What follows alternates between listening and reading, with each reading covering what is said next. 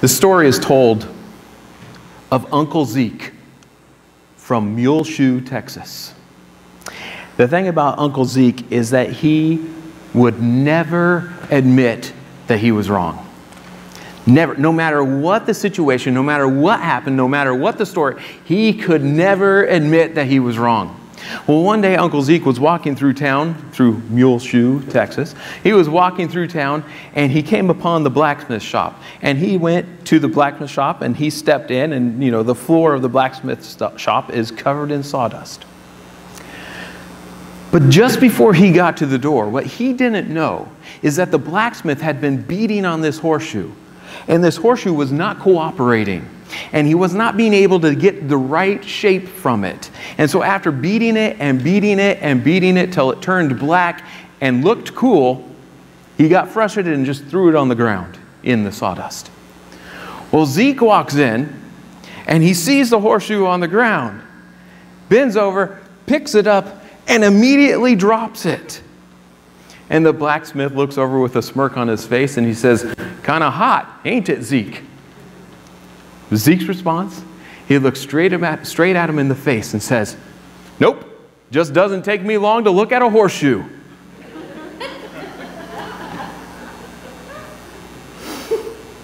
Well, I am sure when Zeke picked up that horseshoe, that blacksmith was kind of laughing inside, saying, "Ah, there goes old Zeke again," until he heard the response. And then he was probably a little put off and said, "Well, yep, there goes old Zeke again," and never admit that he is wrong. The thing is, it's a little hard sometimes to be around people like that, who can never be wrong. And, it's kind of, it's a little obnoxious.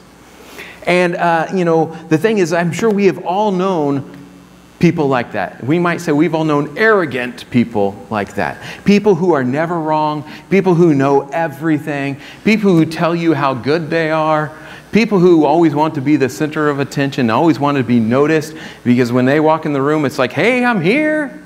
And it's always about them.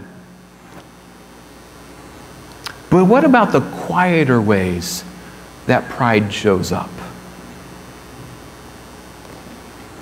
Like selfishness. That's the root of selfishness, is pride.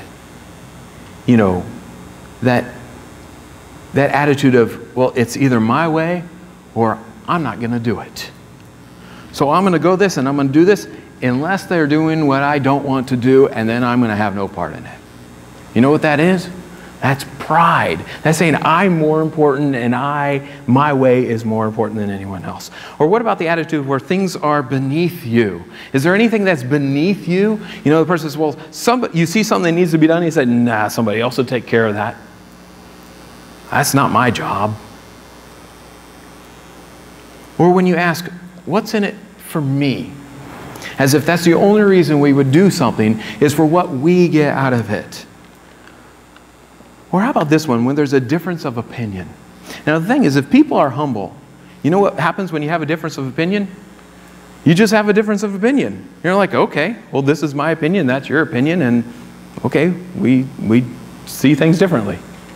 But when people are arrogant, prideful, not humble, differences of opinions become a disagreement. And those disagreements become resentment. And that resentment can become division. We see in the church, we are called to unity. But pride destroys it. Pride destroys unity. But humility builds unity. And humility is essential to unity and to the Christian life. And so Paul writes here in the second chapter of Philippians to encourage believers to be humble like Christ and to live together in harmony.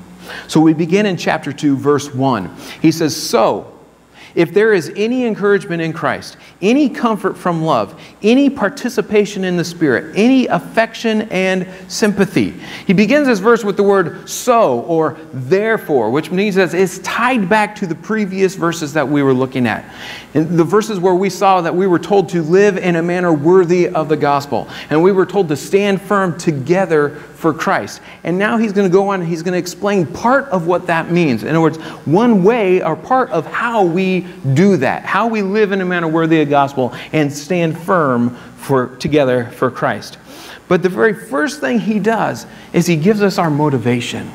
He tells us why we would do this. And he says, because you have experienced the benefits of knowing Christ. He starts off with, if you have, and he names off these things. But that's what he's getting at. You have experienced these benefits of knowing Christ. And you know that we have, as Christians, we have experienced benefits of knowing Christ. To start with, I was a sinner, separated from God, cut off from God, on my way to hell. And God sent His Son Jesus to die on the cross in my place. And when I believed in Him, I was forgiven. And I was given life, eternal life. And that's true of everyone who has believed in Jesus. Every one of us, cut off from God, separated from Him because of our sin, on our way to hell because of our sin. And when we believed in Jesus, we were forgiven and given eternal life and made a child of God. That's the good news that we've all believed and we all have experienced. Everyone who has believed in Jesus has experienced that benefit of being saved from our sins and becoming a child of God. And then on top of that, there are other benefits of knowing Christ that He gives us in our daily life. And we have the privilege of having abundant life through Christ. And He has given us these things. There's so much more that He has given to us. But Paul lists off these 4 things or 5 things. And he says, he begins with, if there is any encouragement in Christ. He starts with this encouragement. Now, in English, we know that there are some different words that are kind of related to each other, like the word encourage, encourager, and encouragement. In Greek, the same thing is true. They have words that are related to each other, like that have the same root word. And here, we have this word encouragement. This is the same root word that is used of the Holy Spirit and of Jesus. So when Jesus says, I'm going to send you another helper, encourager, this is the word that's used. And Jesus is in John 1, or 1 John, he says that if any of us sins, we have an advocate with the Father, an encourager, a helper with the Father. This is that same root word. So it can have that idea of help. So if there is any help in Christ. But the most basic meaning of this word, the root word here, of encourage, is to call someone alongside to yourself. And so we use words like comfort, console or consolation, encourage, encouragement. But the picture here that I see in my mind is this: if there's any calling alongside, if there's any, it's the picture of someone taking and putting their arm around you and saying, here, let me help you, let me encourage you. So if there is any encouragement or help in Christ, Paul uses it here in that general sense of any encouragement. And so we know that we have been helped. We know that we have been encouraged because, first of all, we have been saved through Jesus Christ. That is a big help. In fact, it's something we could not do on our own. But Jesus did it for us. But we have also been given comfort. We have also been given assurance that He is with us and will always be with us. And we will have eternal life and be with Him forever. Well, he moves on. He says, if there is any comfort from love. Now, this word comfort here refers to our basis of hope. In other words, we have hope because we know that Jesus Christ is with us. And we know that we have eternal life because He loved us and died for us. And so this is the comfort we have. We have comfort from Christ. We have hope in Christ because we know that He has died for us, that He is with us, and that He loves us. And we will have eternity with Him. Now, these two words, encouragement and comfort, really can be used interchangeably. And if you look at the different translations, oftentimes they'll use the opposite words in those two different places. They may say comfort and then encouragement or consolation, that kind of thing. But these two words really could be used interchangeably. They have basically the same idea, but he's using different words to express the same thing twice. You see, I think Paul's making an emotional plea here. You know, like when you really want to get your point across, what do you do? You start repeating yourself or restating yourself, your point. And sometimes it doesn't do any good because if the person doesn't agree, they don't agree. But you just say, but listen, and you say it another way.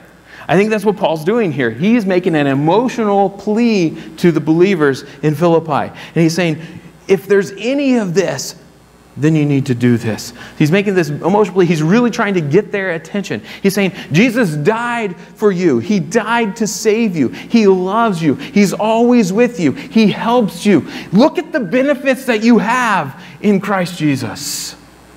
And so he's really trying to get their attention, making that emotional plea. And he continues on. He says, if there's any participation in the Spirit. This word participation is that same word we've seen before that means fellowship. So any fellowship or participation in the Spirit, it has the idea of having a close mutual relationship. If you have a close mutual relationship with the Spirit, if you interact with the Spirit, if the Spirit indwells you and helps you and leads you and guides you. And for Christians, that is true. And he helps us to live for Christ. And he says if there's any affection and sympathy. This word affection literally means bowels or intestines. In fact, if you read in the King James, it will translate their bowels. And you might read across that and say, what? That doesn't make any sense. What it's doing is it's talking about our innermost person. In English or in American culture, we talk about our heart. I love you from the bottom of my heart. In other cultures, they say, I love you from my intestines or my kidneys or my liver or my stomach. There's different ways that we express that. Here, we express it as heart. And this is what's going on here. He's talking about affection that comes from your innermost being, that kind of affection or love. We today would say something like, have a heart. We don't mean literally have a physical beating heart, but it means to be kind, be affectionate, be nice, be compassionate. And so this is the idea that's being expressed here. If there is any affection, love, compassion. And then the next word he says, and sympathy. And sympathy has that idea of pity or mercy, compassion. And so he says this affection and sympathy. The thing is that these two words, affection and sympathy, in Greek grammar could possibly be combined together to make one point of affectionate compassion or loving compassion or heartfelt sympathy. So if there's any loving compassion in Christ that you have.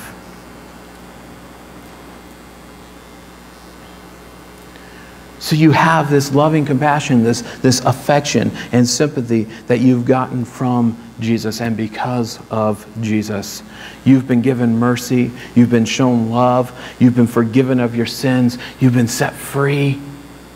So he says, you have experienced loving compassion. You have experienced affection and sympathy. But in all of these things that Paul is talking about, he says you have been helped and encouraged by Christ. You have experienced His love. You have been led by the Holy Spirit. You have received mercy from God. And there are many benefits of knowing Jesus Christ, and you have experienced them. So if that's true, what does it cause you to do? And that's why he starts with the word if. If that's true, then what response will you have? If that's true, then you ought to live like it. You see, this is our motivation, that we have experienced these benefits from Christ. And if we have experienced these benefits from Christ, then we ought to live out our lives for Him. And the first point that Paul makes here about living as followers of Jesus is that we live in unity. Look at verse 2. He says, complete my joy by being of the same mind, having the same love, being in full accord and of one mind. He starts by saying, complete my joy. This is another motivation for them to live right, for them to live in unity and do what is right in following Christ, is that it will bring him joy. You see, Paul, the one who taught them about Jesus, who gave them the gospel and when they believed, the one who has helped them and taught them about Jesus, who they were very concerned for, he says, you can bring me joy if you do these things. And so he gives them another motivation, and he says, complete my joy, or make my joy totally full. But you might ask, why isn't it already? We just heard Paul say, in that I rejoice. And yes, I rejoice. We've heard him say these things. So why is his joy not full? Because that's what he's insinuating here. When he says, make it full. Why isn't it already? You see, it appears that in the experience that the Philippians believers here are experiencing some kind of struggle. That there are some within the church who are not getting along. In fact, we'll hear some statements later on that says, tell so-and-so to get along. So it appears there's some who are not getting along. And maybe the early stages of division are starting to show. And Paul is wanting to stop it before it takes root. And so he's telling them, make my joy complete by doing these things. It's kind of like a father or a parent who sees his kids making choices that aren't good. They're making bad choices, and the parent wants, his heart is breaking, or her heart is breaking, and wants to help them stop and make good choices for their own good. And that's what Paul is doing here. He's making this emotional plea from his heart. He's saying, make my joy complete. But it's for your own good. It's for the good of the believers that they would do this, that they would live in unity. And he names off 4 things that he wants them to do. And you can see these strong feelings that he has for these believers, because he's, again, kind of repeating himself. In fact, the first and the 4th things he says here are basically the exact same thing. But all 4 of these words, or all 4 of these phrases, are restating each other to make one single point. So he begins by saying, have the same mind. And the 4th thing he says, have one mind. In other words, what he's telling them is, you guys need to think the same way. You need to have the same purpose in life. And what he's talking about here is what we would call today your worldview. The way you view the world, the way you look at things, the way you think about things. He says that as Christians, as followers of Jesus, you need to have that same mind, that same way of thinking. The thing is if you think about the way we as Christians think about life and about the world, it's very different than the way a non-Christian thinks about life and thinks about the world. You talk about our moral differences, well, it's because of our basic beliefs and the way we look at life and look at the world. And we talked about this last week. For a Christian, for me to live is Christ, and to die is gain. So my life is all about Christ. And so everything I do revolves around Christ. Every decision I make, I run through the grid of Christ. What would Jesus do? Is a good question to ask. He says, how does Jesus think about these things? What does God think about things? How does my relationship with Christ affect this thing or this decision I make? And so this is what he's saying. You think alike. If life is all about Christ, it is because we know Him, we love Him, we follow Him, and we obey Him. If life is all about Christ, then the gospel is a top priority in our life.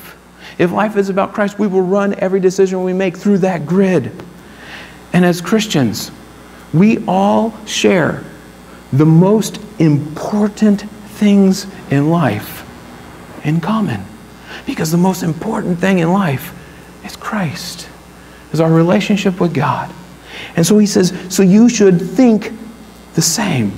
You should have the same purpose in life. You need to have the same mind. He continues on, he says, you also need to have the same love. The thing is we have all experienced, as Christians, we have all experienced the love of Christ, which means that we understand what love really is. But being Christians and having experienced the love of Christ and understanding what love is, we are able to then express Christ-like love toward others and towards each other. So he says, you have the same love as well. But think about that for a minute. How would we act differently towards each other if we express a kind of love or the thing that what comes naturally to us as humans, sinful humans, versus if we express Christ-like love towards each other? How different does that look? Just think about that.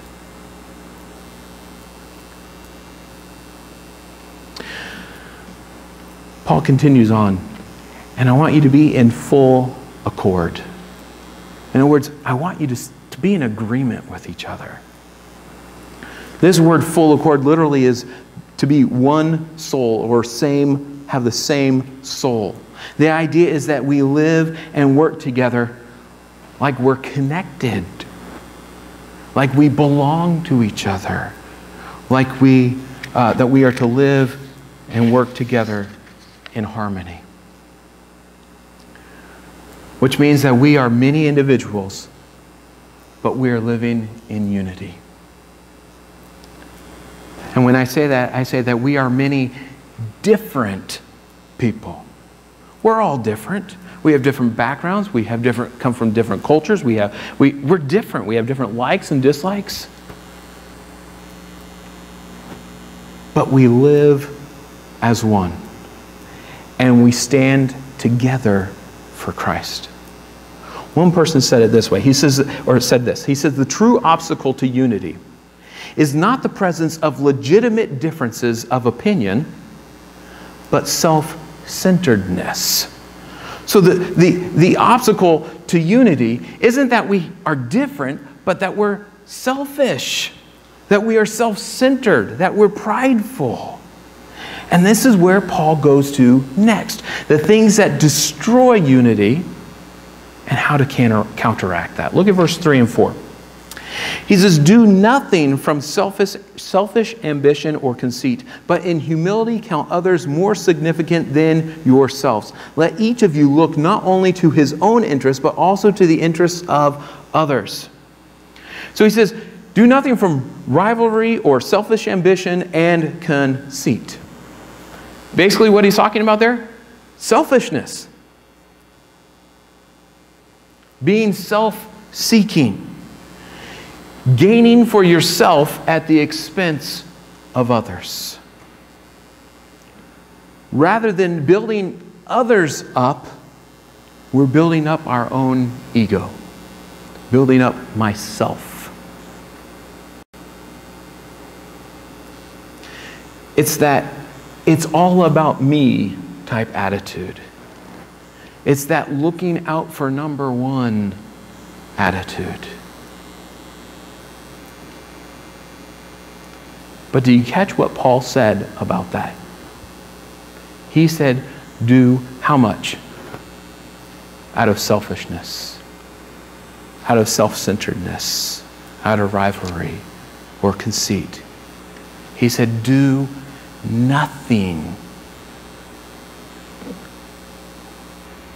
And I think if we're honest, that's hard to do. You know, we look out for ourselves all the time. It comes very natural to us to take care of ourselves. In fact, when Jesus says, love your neighbor as yourself, there's a good reason for that, because we are really good at loving ourselves.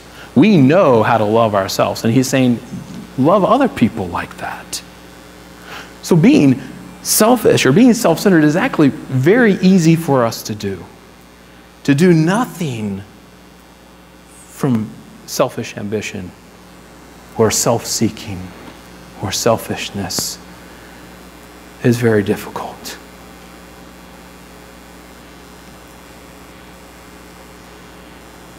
But that's what Paul says to do. Do nothing for self-seeking reasons. Rather, he tells us you need to do the opposite. Rather than seeking things for yourself, he says you need in humility to count others as more significant than yourself. When he says count others as more significant, that's what he means. You need to consider other people to be more important than you.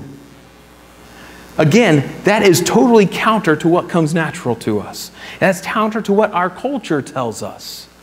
But Paul says you consider other people to be more important, more significant than yourself. And to do this, it requires humility. It requires that you are not all about me, that you recognize I am not most important. It is not all about me. And Paul's here saying, basically what he's saying is this: don't be motivated in the things that you do. Don't be motivated by selfishness. Don't be motivated by promoting yourself. Don't be motivated by what you get out of it, but rather put others first. And then he adds on this: don't only think about your own interests, but think about the interests of others as well. And like I said, it's so easy to think about our own interests, the things that we like and dislike, the things that we want, the things that we are comfortable with. And Paul doesn't say ignore all that, but he says don't stop there. Don't only think about yourself, but he says think about others as well. In other words, make an effort to truly consider what other people like and dislike, what other people want, what other people desire, what other people are comfortable or not comfortable with. Make an effort to truly consider other people. And you know what this suggests is that we have a true concern for people, that we truly love people. Because this sounds to me like the command to love one another. Truly care, be truly concerned, and truly look out for the good of others. Now let's think about this for a minute. Let's apply this. How does it work out? Well, one thing that I want to talk about. What is at the root of when people say rude or insulting or hurtful things to other people? I'm going to say it's pride, selfishness. Because when people say rude things to others or hurtful things to others or selfish things to others, they put other people down. What they're doing is they're building up their own ego, because I can put you down and that builds me up. Or I say something rude to you because I don't think you're as important as me, or I don't think you're as good as me, or that you just don't matter as much as me. And you can say these things. It's pride. It's selfishness. This is what is at the root of when people say hurtful, rude, insulting things to other people. Now let's think of a different situation. On the other hand, sometimes people are very easily insulted. And maybe they were insulted by someone who really didn't say, maybe he didn't say anything bad or mean or hurtful, or maybe they misunderstood what he said. But the person who heard it felt disrespected, and now they're upset by it. And they think things like, you can't treat me like that. You can't say things like that to me. Again, what is causing the anger is pride. I've been hurt.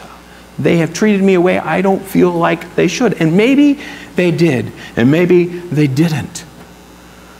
But we get all caught up in that because of pride and self-centeredness. And then we won't ask for clarification. Did I hear you right? I felt hurt because this is what I understood you as saying.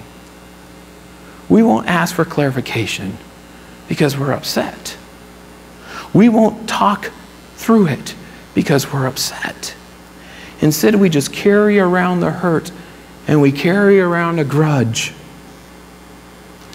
And I say again, that's pride. That's selfishness. When I care more about myself and my hurt than I do about restoring a relationship.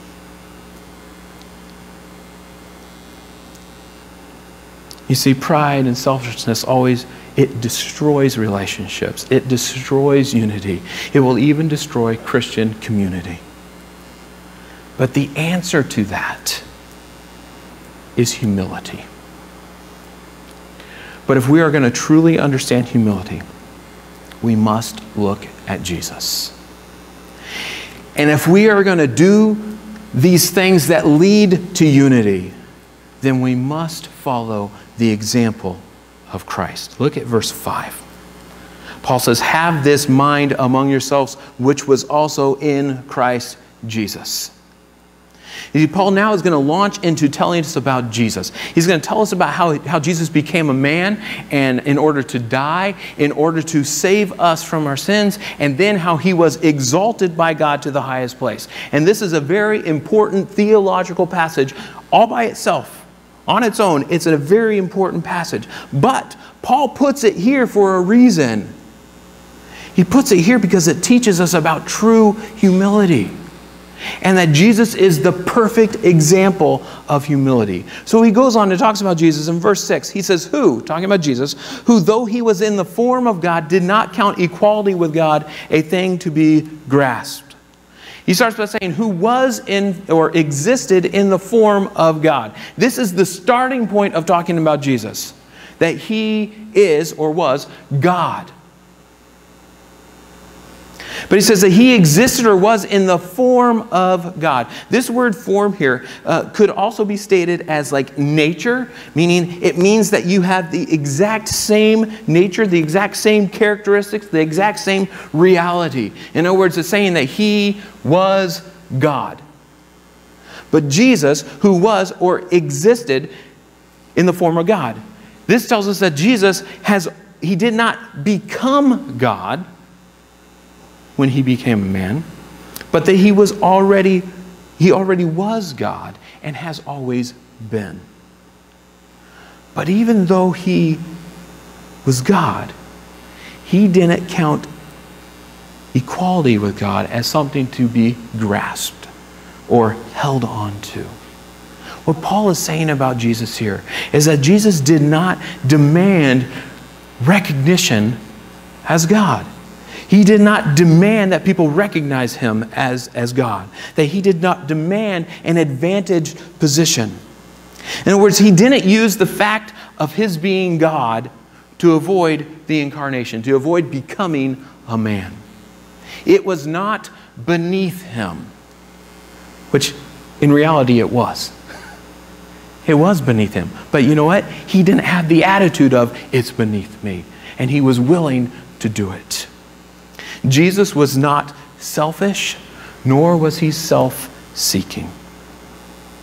He continues in verse 7, he says, but he emptied himself by taking the form of a servant, being born in the likeness of men. He emptied himself, or he made himself nothing. Literally, it's he emptied himself. And this word speaks of being deprived of power, being deprived of possession, being deprived of position. But the point Paul is making here is that he didn't demand an exalted position, or he didn't make a big deal about himself.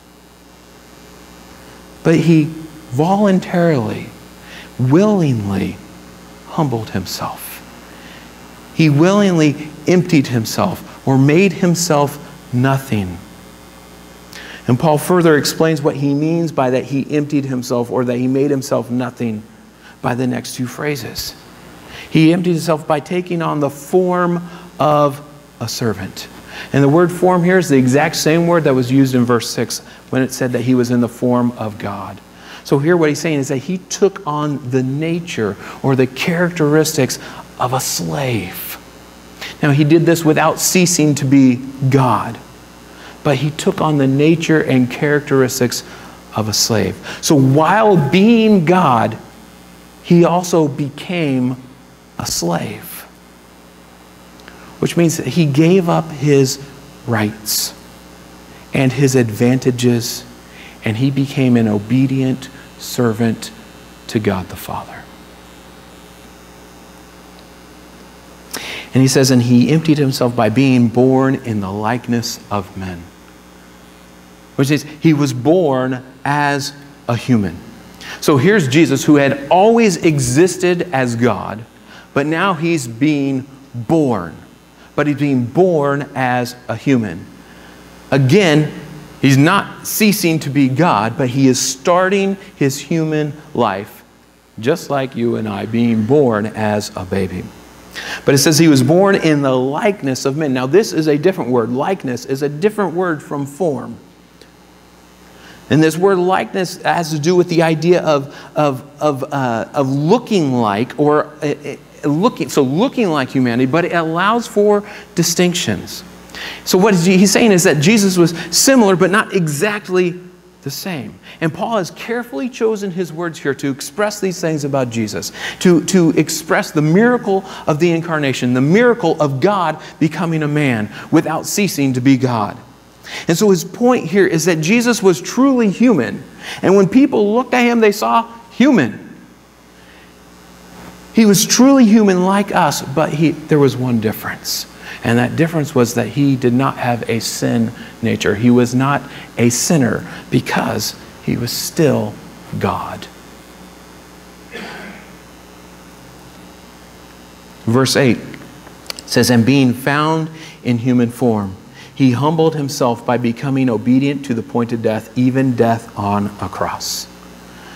So he says, now, being human, and form here is another different word, but here this word emphasizes appearance, and that so when people saw him, they saw him as human. But being human, he humbled himself even further.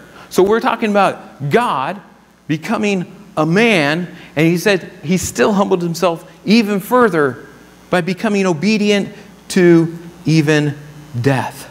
So as if veiling his glory and limiting his power and lowering himself to become a man wasn't enough, he even allowed himself to die and even to be put to death by other humans. But even more than that, even more than just dying, he died on a cross.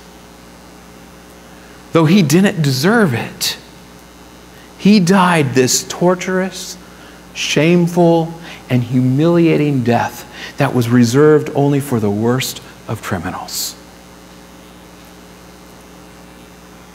And he did it willingly.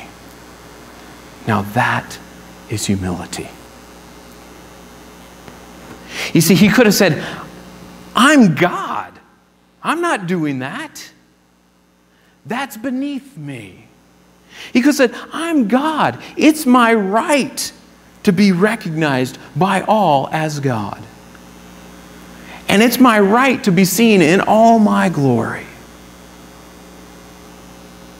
But he didn't.